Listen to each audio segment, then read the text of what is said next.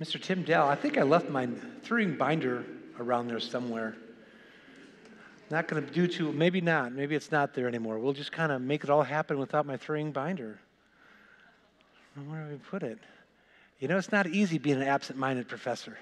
But we can really do this without it, so that's a good thing. I got a couple announcements that I do need to make along the way here as we go. First of all, welcome to Lakeside Lutheran Church. We're glad you're here. How many of you had to hunker down and find shelter this morning in a closet or somewhere else? So if you're up at Northport, I guess it was pretty rough for a bunch of people, or Inglewood as well. So we're so glad that you're safe and you can make it with us well, and hopefully there's no bad weather for anyone along the way. I think it may be back in the office area because my wife maybe go make copies, so I can blame her. And making copies, that's what I wanted to mention as well. We're so glad that there's over 100 people that are doing the Bible in 90 days. And make sure you got a sheet that kind of walks you through that. And my problem is I printed off the children's version. And so if you did get the children's version, that's kind of like my version, but anyway, you can just grab one of these, and I can't believe there's going to be over 100 people that are going to be in God's Word on a daily basis for 90 days. Now, if it doesn't work out for you, you can do this in 190 days. It's okay. God doesn't mind, because that's a lot of reading to go with right away from the beginning. But, you know, when you start doing it multiple times over the years, it gets pretty neat, and it really does a lot of great things. So, because that's kind of going with our theme for the year of 2022, the great sending of the Florida Georgia District, that God sent us a Savior in order to send us with His love. And what we're really trying to do with this is try to get people connected in God's Word on a daily basis. Because when we have that foundation of being in God's Word, that is going to be so wonderful to us. The world seeks to fill us with the stuff of the world. As a church with God, we want to fill you with things that are from heaven. And that's a beautiful thing.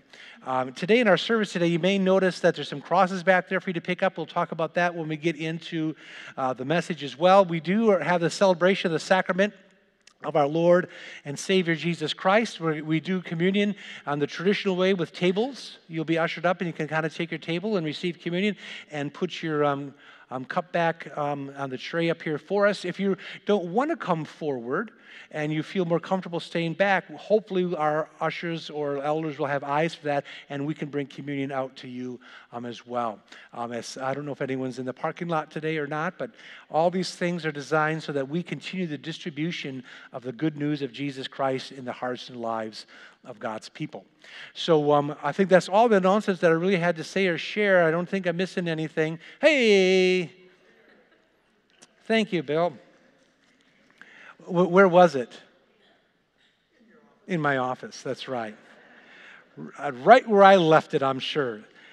You can take that for me. So, we're going to have that theme of the crucifixion. So, no, it's not Good Friday, but we'll talk about that when we hit the sermon. So, we're going to start off with our opening hymn. And as Christ is our cornerstone, if anything else is your cornerstone, get rid of it. So, let us sing.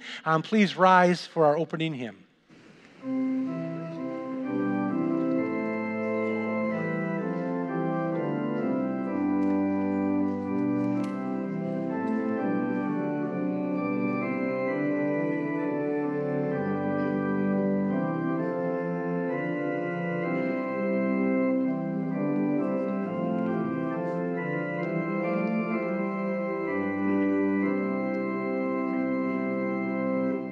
Christ is our cornerstone.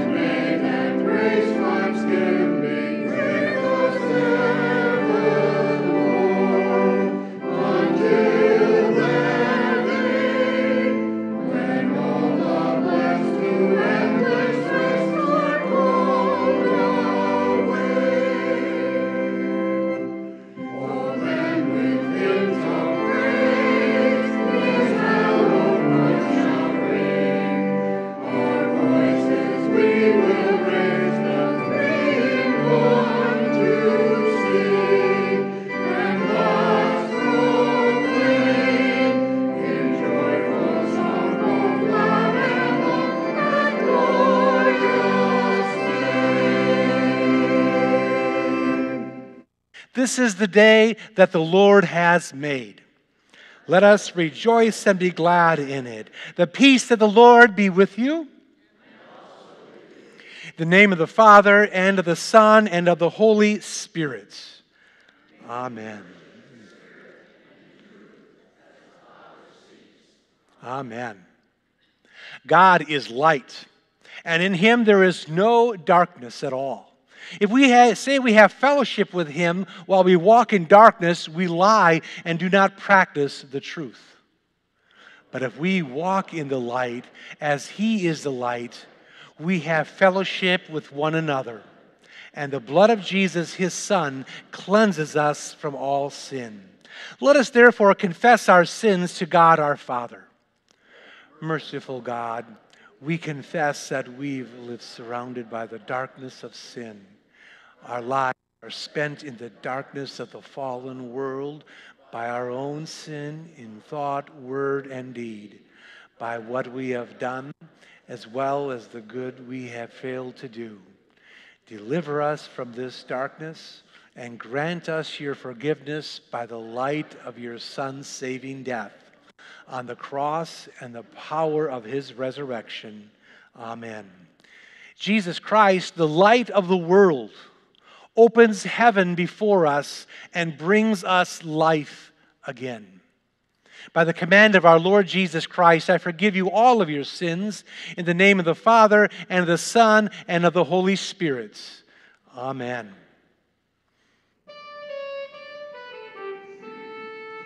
This is the feast of victory for our God. Hallelujah, hallelujah, hallelujah. Worthy is Christ the Lamb who was slain, whose blood set us free to be people of God. This is the feast of victory for our God. Hallelujah, hallelujah, hallelujah. Power, riches, wisdom, and strength, and honor, blessing, and glory are His. This is the feast of victory for our God. Hallelujah, hallelujah, hallelujah. Sing with all the people of God, and join in the hymn of all creation. Blessing, honor, glory, and might be to God and the Lamb forever. Amen. This is the feast of victory for our God. Hallelujah, hallelujah, hallelujah. For the Lamb who was slain has begun His reign. Hallelujah. This is the feast of victory for our God. Hallelujah, hallelujah, hallelujah.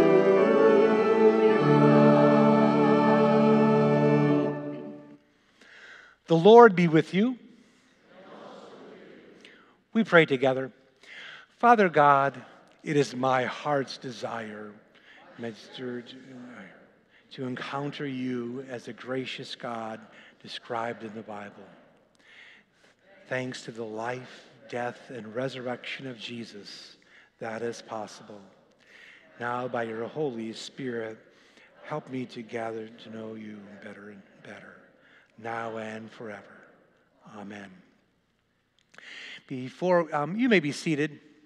Before we jump right into our lessons, one of the things that we're placing into our worship services is the call to listen. Now, this is a practice done in the church going back into the Israelites' thousands and thousands of years before they were gathering together, there'd be the call to God's people. It's time to listen to the Word of God being read. It was a very important thing in the church. And of course, our Reformation of the church spun that even deeper with that great interpretation and proclamation of God's Word for the hearer. And so the call to listen reminds us not to be digging around with anything else, but this is the Word of God coming and being spoken to us, the very precious gift of God. So we may have these in our services now and on occasion. Jesus, name above all names, beautiful Savior, glorious Lord, Emmanuel, God is with us, blessed Redeemer, living Word.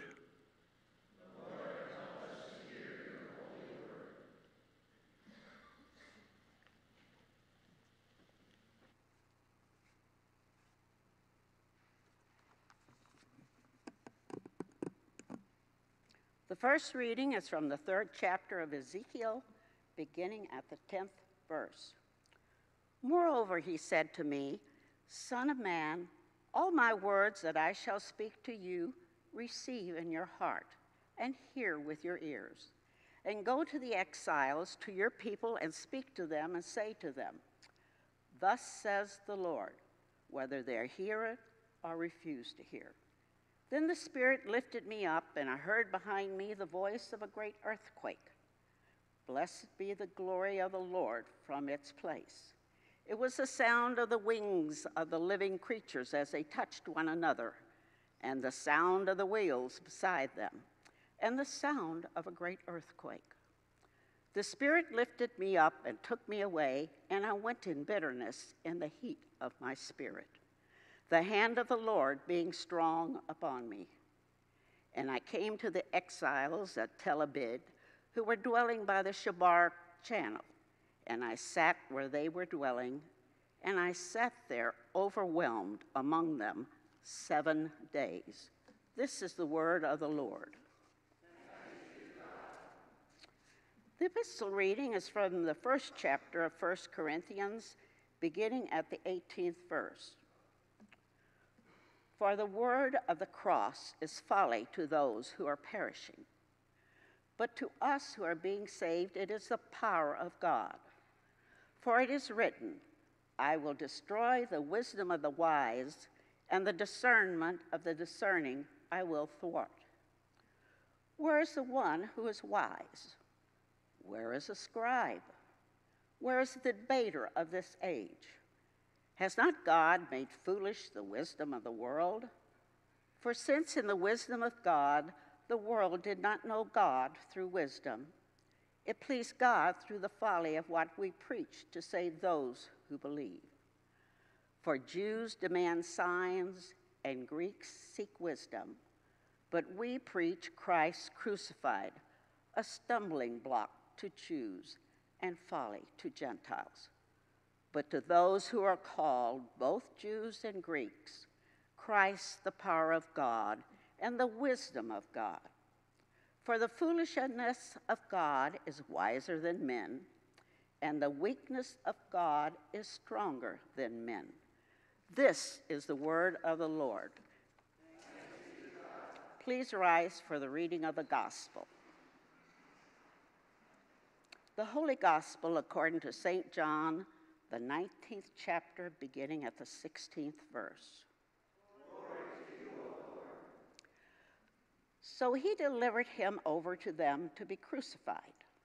So they took Jesus, and he went out, bearing his own cross to the place called the place of a skull, which in Aramaic is called Golgotha. There they crucified him, and with him 2 others, one on either side, and Jesus between them. Pilate also wrote an inscription and put it on the cross. It read, Jesus of Nazareth, the King of the Jews. This is the gospel of the Lord.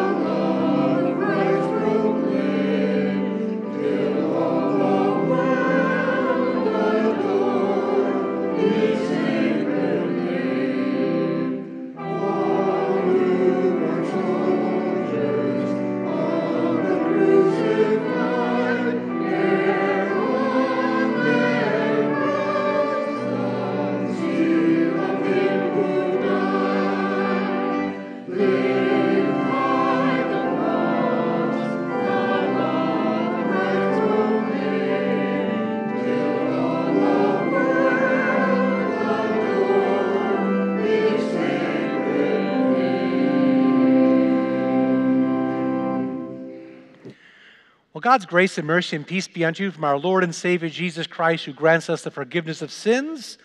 Our text today is going to come from St. John 19, but before we jump into that, I've got to say, did anyone wonder why didn't we sing all the verses to Lift High the Cross, right?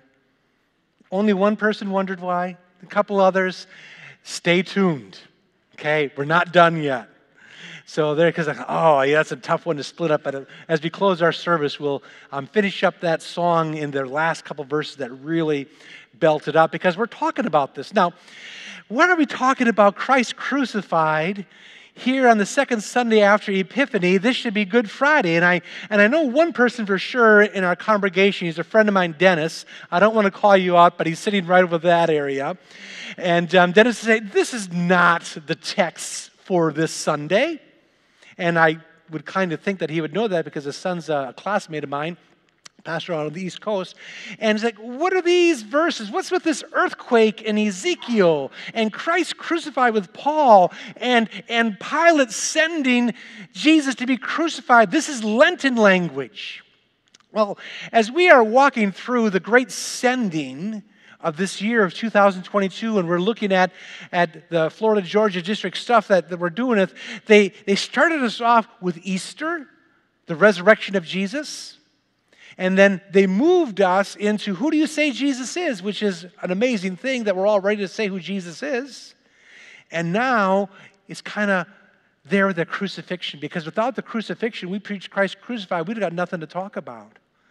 So if we're people that are going to be sent in the name of Christ to our spouse, to the people at our homes, to the people we drive with, the people we play with, the people we walk around with, we've got to know our stuff. We just can't have information. It's got to be our identity. And so we get this text. So Pilate is the he here. So Pilate delivered Jesus over to them, the guards and those who are going to do the crucifixion, to be executed, to be crucified, to be taken care of. He is sent to the cross. Now, what does this cross mean for us when we see this cross?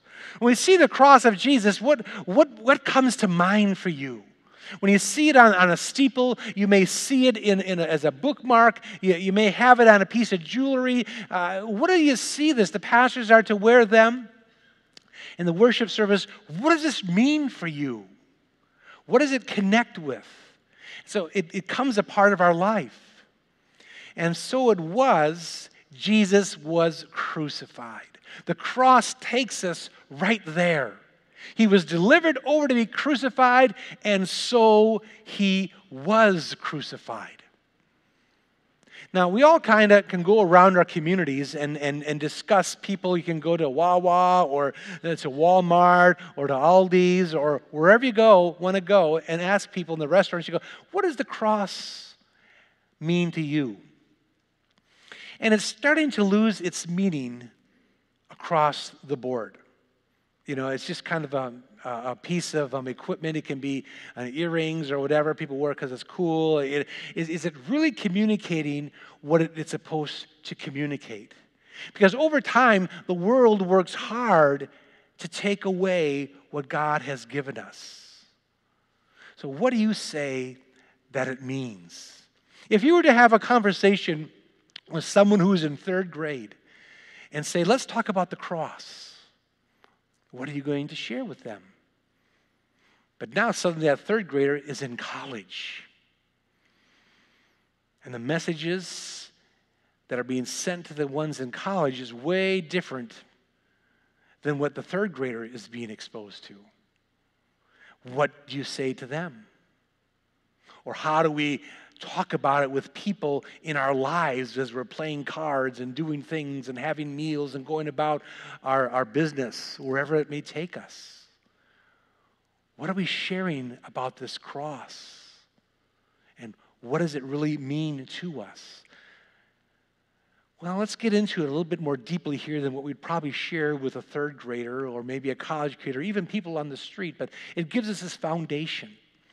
How can the victory of God, of Jesus, come from execution? How can this victory that is delivered to us come from an execution? It doesn't make sense. That's why Paul is saying this is a stumbling block. We don't get this.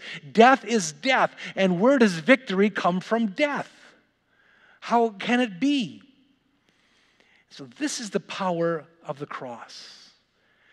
The cross moves us from information to a transformation in us by the gospel victory of the cross. In our words, in 2022, we like to say the empty cross. Because remember, the whole concept of that cross is this is a place that Jesus went in our place. When God looked down to the world and he saw you before you were even created, he saw you belonged on the cross for an eternity. He realized his creation has run amok, they have run afoul, and now what is in store for them is not the flood that destroyed that. It is the crucifixion of eternity. It's another way to describe hell. The eternal crucifixion of body and soul on the cross. And so God looks down and he sees your crucifixion on the cross, and out of grace and of mercy and of love, these three great big words, mercy, grace, and love, he sees you on the cross and he says, no, I'm not having that. That's not how it's going to be. And so he glances over and he sees Jesus and he says, now in the fullness of time you must go, because we're not having this. We're not having those who are made in my image be an eternity on the cross. So he takes the execution on the cross in our spot, and then suddenly the term Good Friday arrives, because now he has taken our spot. He's taken our spot on the cross. And this is our identity. God took my place on the cross through his son, Jesus. And he's no longer there. And we now are in victory. So what does the cross really mean to you? Are you able to say that it's a piece of information that happened in history that's debated? Or you can say it's the cross that has transformed me from someone concerned about my money, my schedule, my time, into a servant of God because of the blood of his Son. And I will remain steadfast in that transformation despite the world telling me, no, you need to be concerned about your money, your schedule, and all the things that are really important to you. So who delivered Jesus over to be crucified? Well, we get this Pilate. So Pilate had him delivered over. Well, he was cajoled by the crowd. Crucify him. We have no king but Caesar. So it could be labeled to the people. But who delivered Jesus over to be crucified? Will anyone raise your hand that it was you? It was me. I'm the one that sent him over. It was my sin. And when you realize that we're the ones that sent him to be crucified, that transformation from information to the child of God and the great deed that he's done because we delivered him over because of our sin. When it was our turn to go up on the cross, he steps in and pushes us to the side. Oh no, I got this covered. He had it covered for us. And he took on that crucifixion, and he did it in this humble inspiration. This humble inspiration. But I want to go back one more time to who delivered Jesus over to the cross. And of course, we can blame all that, and we can raise our hand and say it was our sin or whatever. But I have to remember the person who really delivered him over to the cross was himself. He's the one that went in our place. He says, not you, you are a child of God. And so this humble inspiration came upon him, and he says, I'm going to do this. He could have jumped ship right when he was in the wilderness for 40 days and 40 nights when the angels came and said, oh, I'm not going to go with this. He could have jumped ship before that, I'm not going to go down to Bethlehem. No, this isn't going to work out for me that I'm going to have to give my body and blood. Judas, maybe, let's just stop this whole thing. No, none of this crazy what ifs about selfishness. In humility, Jesus made himself the lowest. And he was inspired to do that because of the love, so that we would not be on that cross. So this humble inspiration and this whole crucifixion indicates that God is victorious and that victory becomes ours.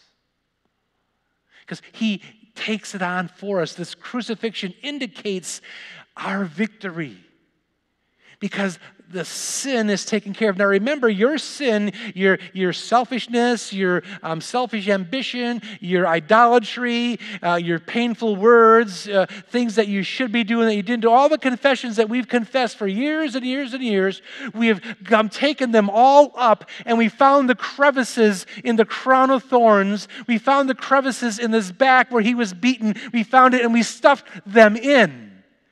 And we kept stuffing the sin of the whole world into Jesus. That yes, even the earthquakes were arriving because of the pain of sin upon Jesus. It was so horrible that God had to turn away and not look at him. His own godness in Jesus on the cross. And when God turns away, he sees you forgiven. He sees you having the victory. He sees his people, the exiles of the church that are still in faith that Ezekiel went to see in sadness because of their sin. Ezekiel is no longer crying for 7 days. Ezekiel now has been raised up with great joy as well as the church today. Because we have all of this in Christ. What does your sin look like? We don't know anymore because it's gone as far as the east is from the west. The wounds that skewered him are healed. And so our sin is gone. We now talk about the victory of Jesus. And now we are the church that trusts in the crucifixion. This is our transformation. It is just not a little bit of a mouthpiece or lip service. Yeah, Jesus. No, this is our identity that will never stop us, that will keep us going and going as the world tries to take away the word husband and wife and replace it with partner. It doesn't go because God has given us those terms. As the world tries to take away male and female, husband and wife, it doesn't flow because these are the terms that are coming from heaven. It is only the abomination of sin that attacks Christ himself that we see in those capacities. So we trust in the victory of the crucifixion and we carry on his mission given to us. Because just as Christ was sent to the crucifixion, we now are sent by the crucifixion. As you came in this morning, you had an opportunity to pick up a cross, maybe a larger one, maybe a smaller one.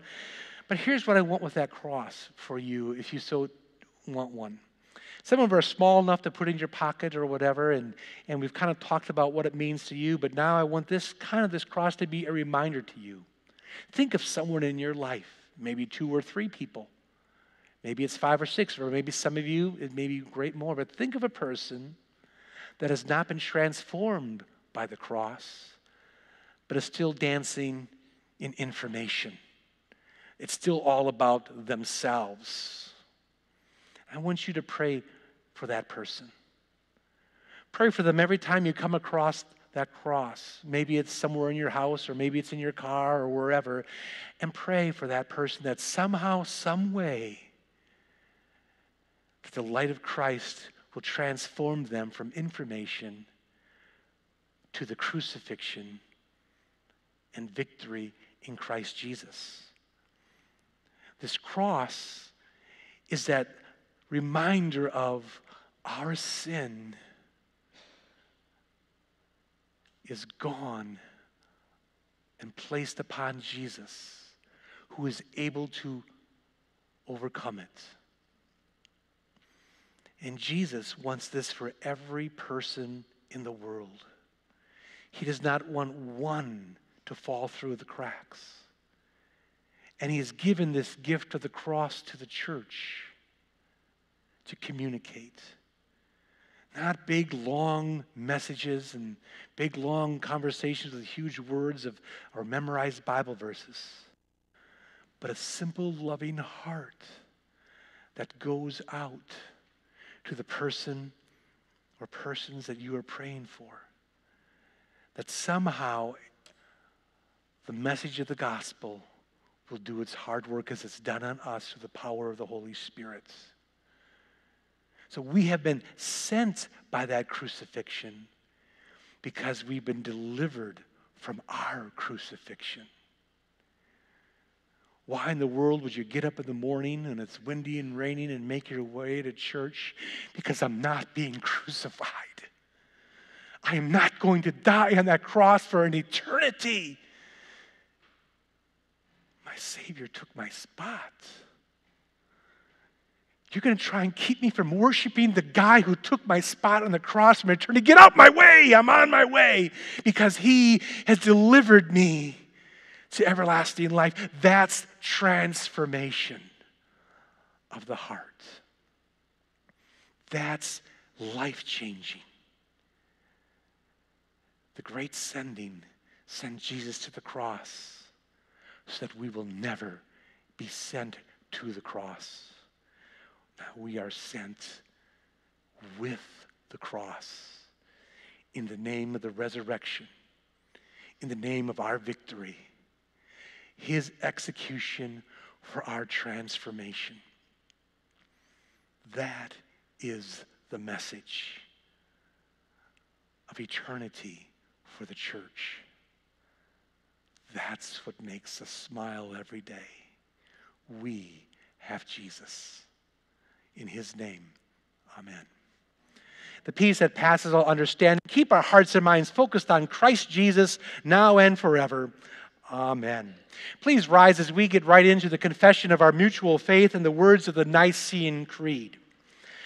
I believe in one God, the Father Almighty, maker of heaven and earth, and of all things visible and invisible, and in one Lord Jesus Christ, the only begotten Son of God, begotten of his Father before all worlds, God of God, light of light, very God of very God, begotten, not made, being of one substance with my Father, by whom all things were made, who for us men and for our salvation came down from heaven, and was incarnate by the Holy Spirit of the Virgin Mary, and was made man, and was crucified also for us under Pontius Pilate. He suffered and was buried.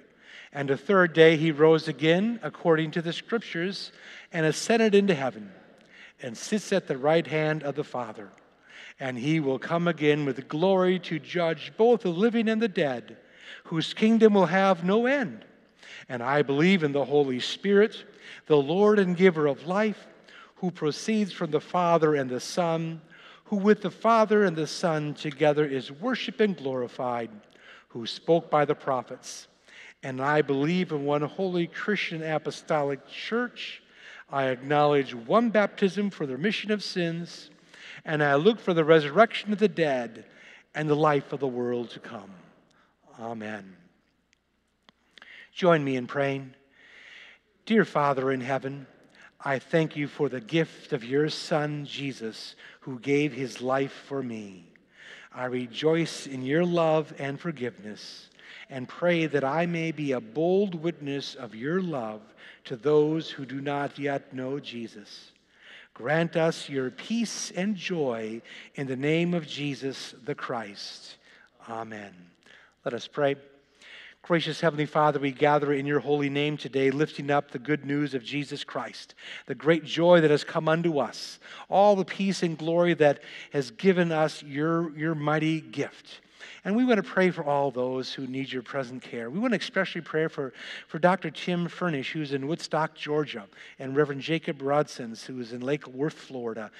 These pastors are dealing with as missionaries and pastors in the battle of depression and self-doubt in jail ministry.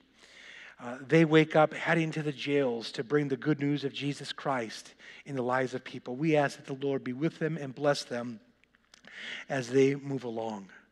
Lord, we want to pray for all those who are making decisions for our country, those who are working in our communities as well, those who are protecting and keeping us in peace, not only in our own communities, but across the world, that your reign would be in, with, and above them, and keeping them safe and united in your word as well. Lord, have your word run rampant through the power of your Holy Spirit as the cross is delivered to thousands upon thousands, moving them from unbelief to belief, moving them from information to the transformation that only the cross can do in our lives. Lord, continue us to build us up as your dear children, as you grow in deeper love with you and in fervent love towards one another by your very body and blood that we have today. In your hands, O Lord, we commend for all whom we pray, trusting in your mercy, especially raising up those, including Helen Van Hoff and Bob and Nancy Lang, Sue Denhart, Alice Johnson, Sue Hatch, Jane Herring, John Raymond, Janelle Werner, Fred Rowe, Kurt Rowe, and Linda Rayner, Jesse Schoaf, Tom Lally, Andrew Lindquist, and Mark McGrath as well. Lord, have each of these people surrounded with healing, your presence, and your power. Raise up their spirits with the good news that Jesus Christ is risen for them, and death has no power over us, and sin is gone forever. These things we all bring into your holy name. Amen. The congregation may be seated as we hear our choir.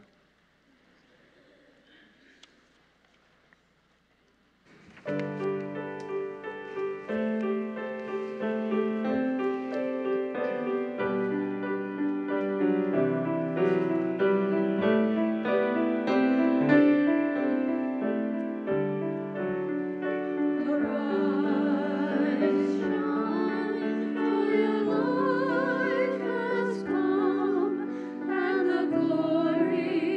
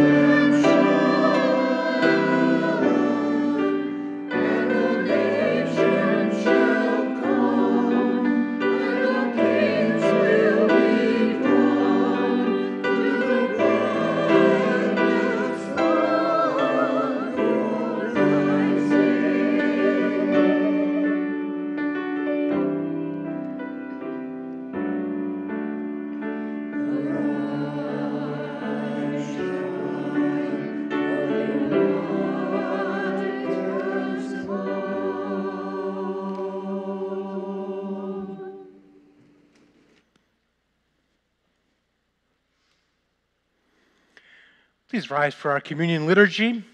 The Lord be with you. Lift up your hearts. Let us give thanks to the Lord our God. It is truly good, right, and salutary that we should all times and all places give thanks to you, Holy Lord, Almighty Father, everlasting God, through Jesus Christ our Lord. For what had been hidden from before the foundation of the world, He made known to the nations in your Son. In Him, being found in the substance of our mortal nature, you have manifested the fullness of your glory. Therefore, with angels and archangels, and with all the company of heaven, we laud and magnify your glorious name, evermore praising you and singing.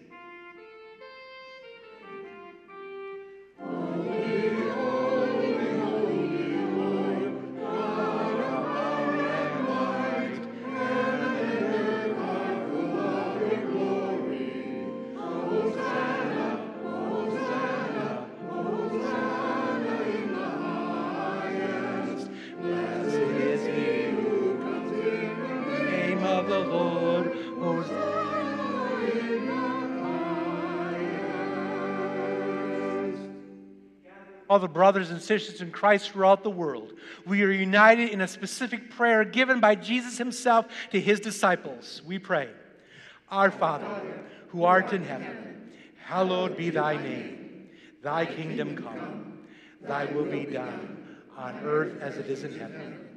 Give us this day our daily bread, and forgive us our trespasses, as we forgive those who trespass against us. And lead us not in temptation, but deliver us from evil.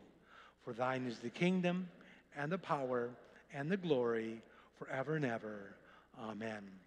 Our Lord and Savior Jesus Christ, on the night in which He is betrayed, He took bread, and He broke it, and He gave to His disciples, saying, Take and eat.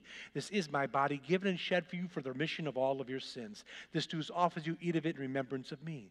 In the same manner also He took the cup after supper, and when He blessed it, He gave to His disciples, saying, Take and drink. This cup is the New Testament of my blood, which is shed for you for the remission of all of your sins. This do as often as you drink of it in remembrance of me.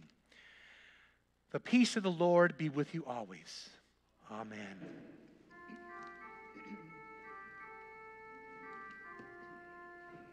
Lamb of God, you take away the sin of the world. Have mercy on us. Lamb of God, you take away the sin of the world. Have mercy on us. Lamb of God, you take away the sin of the world.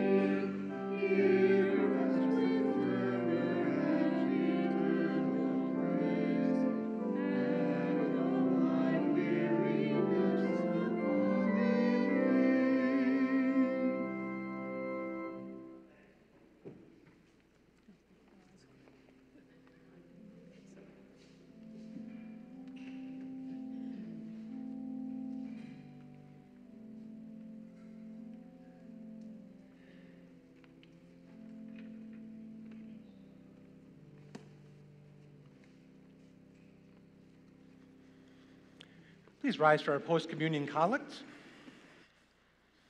Let us pray. Gracious God, our Heavenly Father, you have given us a foretaste of the feast to come in the Holy Supper of your Son's body and blood.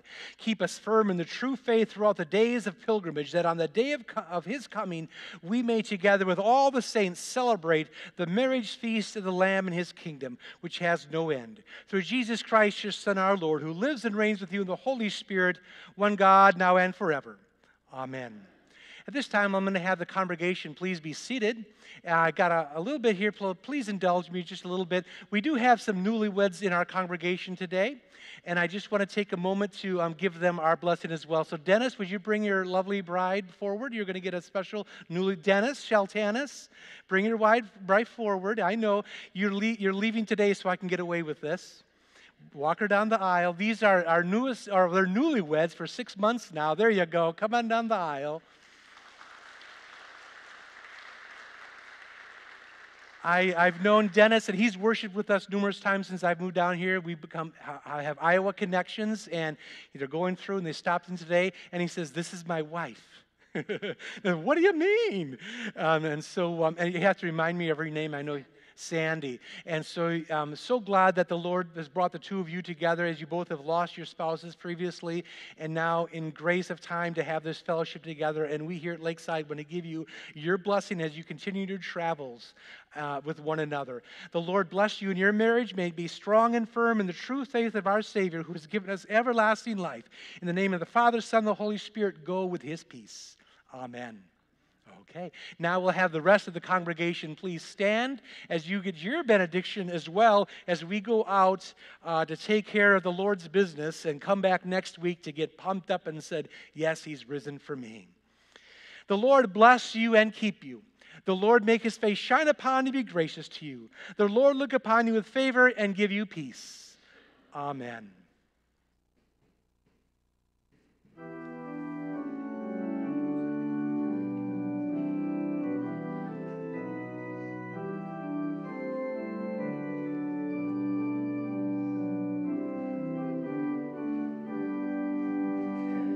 Amen.